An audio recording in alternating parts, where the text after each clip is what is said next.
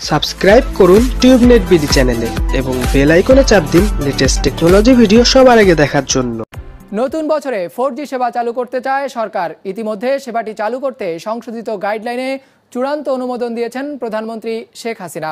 সংশোধিত গাইডলাইন অনুযায়ী তরঙ্গ ফি কমিয়ে আনা হয়েছে $3 কোটি। অপারেটরদের দাবি মেনে কমানো হয়েছে 4Gর ন্যূনতম গতিসীমাকেও।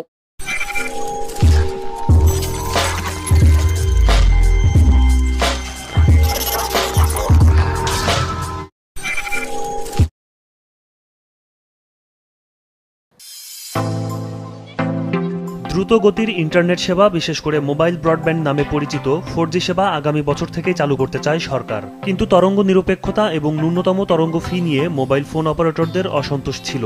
সরকারের দেয়া 4G গাইডলাইনের বিষয়ে ফি কমানো সহ 23টি সংশোধনীও দেয় তারা।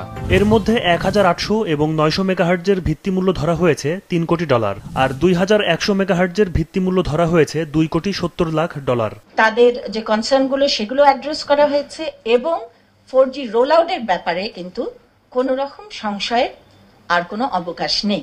কাজে আমি মনে করি যে ইন্ডাস্ট্রির কাছে এই সুন্দর বার্তাটি পৌঁছে যাবে যে আমরা তাদের সকল, অলমোস্ট আমি বলবো সকলেই তাদের কনসার্নগুলো অ্যাড্রেস করা হয়েছে এবং মাননীয় প্রধানমন্ত্রী সেগুলোতে অনুমোদন দিয়েছেন।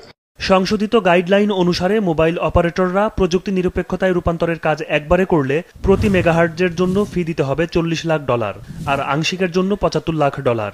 4Gর লাইসেন্সের জন্য দিতে হবে $10 কোটি আর বার্ষিক নবায়ন ফি $5 কোটি।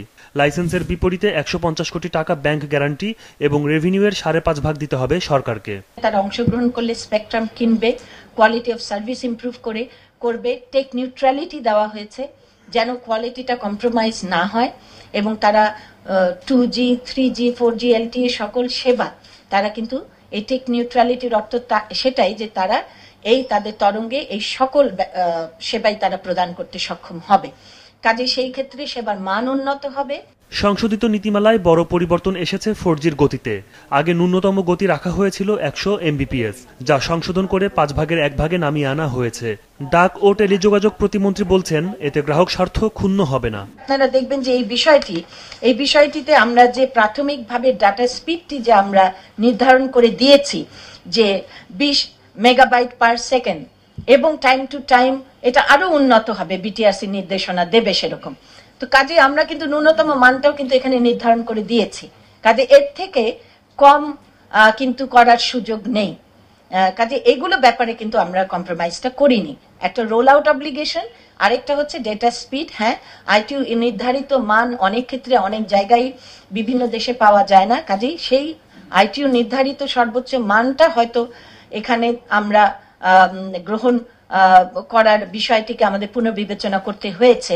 আমরা বিভিন্ন দেশের বেস্ট প্র্যাকটিসগুলো নিয়ে আমরা এই মানটি নির্ধারণ করেছি এবং এই মানটির ব্যাপারে আমাদের কোনো রকম কম্প্রোমাইজে আমরা যাব না। 4Gর কল রেকর্ড সংরক্ষণের মেয়াদ 2 বছর করা হয়েছে সংশোধিত গাইডলাইনে, যা আগে ছিল 12 বছর। আমাদের প্রতিশ্রুতি। এখন সবচেয়ে মজার বিষয়টি হচ্ছে আপনি ভিডিওটি দেখতে দেখতে সাবস্ক্রাইব করতে ভুলে গেছেন। So please subscribe our channel for more updates. By the way, do like, comment and share.